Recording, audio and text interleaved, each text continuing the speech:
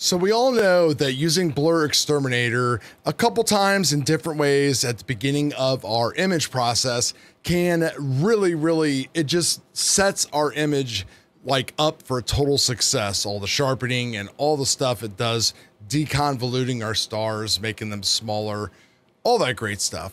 But there's other times throughout the images process, especially at the end when you should be using Blur Exterminator. I'm going to demonstrate, show you guys what I'm talking about.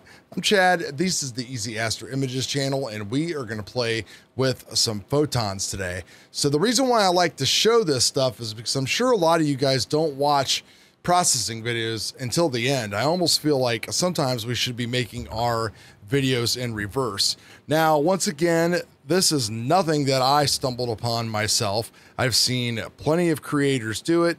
I'll shout out Steve from Entering into Space because I've been watching some of his videos, because I've been really checking out all this Orton effect stuff for the glow and all that kind of stuff, which I've actually been playing it with this image here. So we've got two cloned images here at the same zoom level to kind of demonstrate you guys for YouTube. And this stuff that's kind of hard, but what you do is just open up Blur Exterminator. You need your stars in the images because it's still going to basically measure the changes that it needs to make off of stars.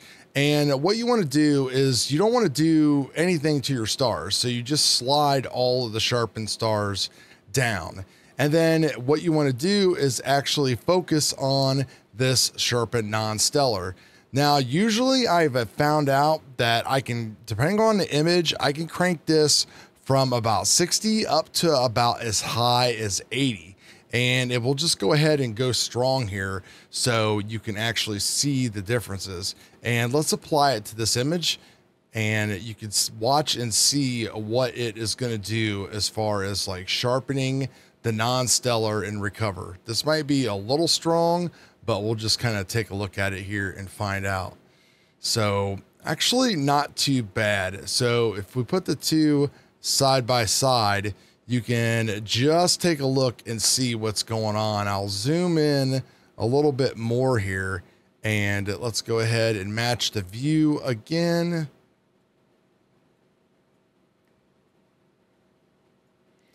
So there's the views that are matched, and man, you can just really, I mean, I hope that you can see the difference on this. I'll record this in 4K and everything else. Maybe if we do the back and forth thing that people like to do, you can see that it's even bringing out more detail here into even that outer edge there.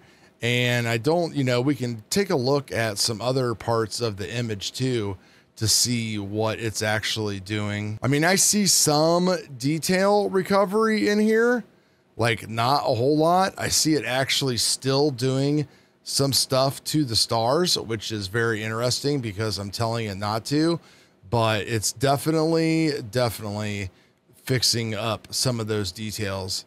Let's take a look at this like nice spire section right here. If we go forward on that, oh man, it really does just kind of clean it up a lot.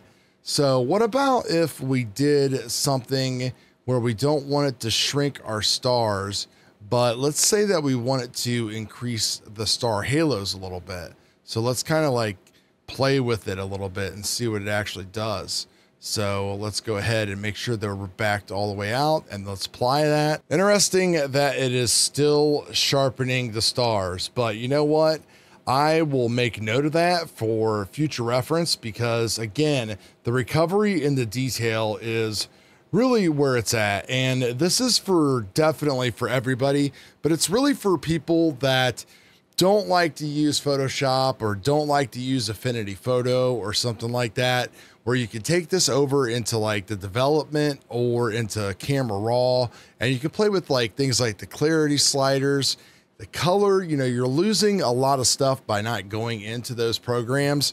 But, you know, I mean, I've tried to do most of my stuff in PixInsight and keep it PixInsight focused, unless I'm really going for like the best image that I possibly can, which I know is kind of silly and anti-intuitive for an astronomy channel.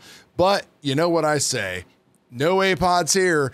If you want to learn how to do that, there's plenty of other channels for that. We're about having fun and making things easy. So hopefully you guys enjoyed this.